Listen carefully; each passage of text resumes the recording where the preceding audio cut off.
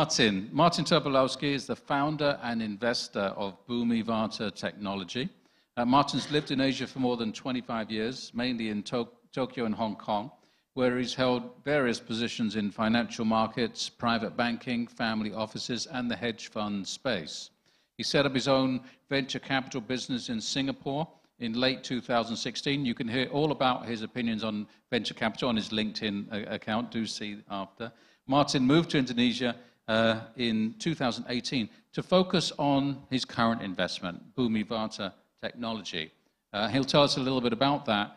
And Martyn, I hope really in your role as trigger speaker that you'll trigger a conversation around the emerging technology that you're bringing with Vata and what that's going to do, perhaps not so much to disrupt the space, though it will be a disruptor, but also to change and help in the acceleration of the digital space in Indonesia. Martyn Terpilowski.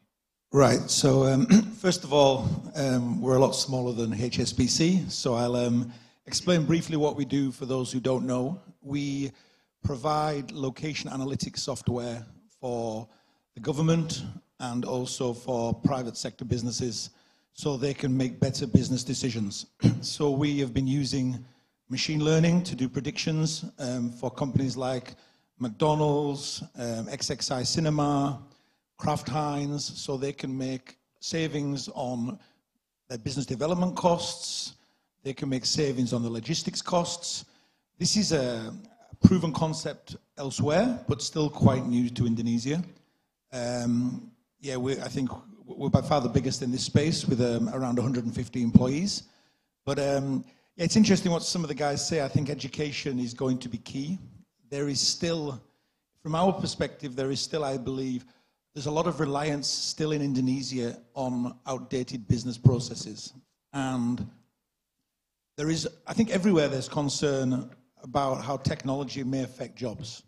But I think maybe here it's more significant, especially in the BUMN sector, where people, I think, there's so many people in jobs there, which may be affected by our software and by AI, where people need to upskill and start doing different things, not see this as a threat, but as Dr. Navi mentioned, upskilling the people who are already maybe older. Because often I have to have meetings with people who've been working in BUMN for the last 30 years, and they really don't really have much interest in what I have to say, because they basically see this as, yeah, but we've done without this until now. What benefit is this to me? Is this going to affect, am I going to get a promotion if I introduce this? Or am I going to get people knocking on my door saying, how can I not make the money I used to make effectively? So there is a challenge in introducing deep technology to Indonesia.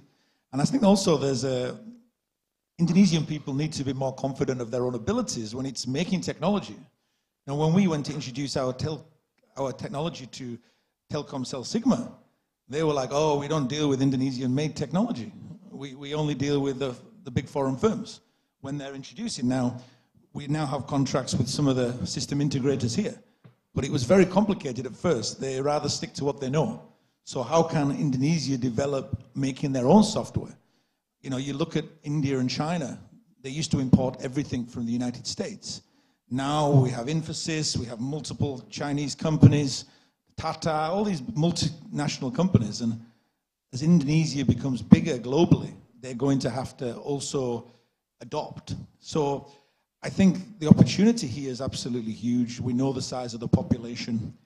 But even if we look at 2045 and the economy becoming the fourth biggest in the world, for that wealth to be spread out more and to lift people up in society, I think technology is the best way to do that. So the main thing here is getting the main stakeholders to buy in, the governments, the various organizations. We have many events like this, which we get to talk to people. We had an event recently with Dr. Anis, and there's various other events where we get to point out what we're trying to do. But I still think, the biggest challenge here is the still reliance on outdated business processes. But I think the opportunity is that for what we can do, we can drive the revenue of businesses. So people should see this as an opportunity, because if you have all the data to hand, and that data is an understandable way, so we have live telco data, we have data for, we collect our own point of interest data, so Toko Kelontong, we collect data from all the national statistics, Dukcapil, and we put this all in one piece of software, which will then make predictions based on that using AI. Effectively, the companies using that type of thing can increase their revenue significantly and can create new jobs. So I think changing the whole outlook to ensure that people don't see technology as a threat, but see technology as a massive opportunity.